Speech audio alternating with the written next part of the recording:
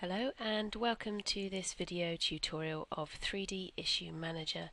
Now this is the first in a set of tutorials showing you everything you need to know to create your PDF publications into digital versions.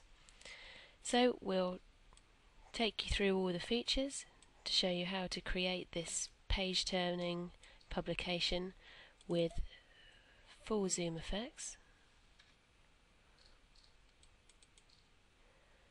We'll also talk you through some of the other features, such as the contents menu, the search feature, how to view thumbnails, printing, send the email with the publication to a friend, as well as looking at previous archived editions.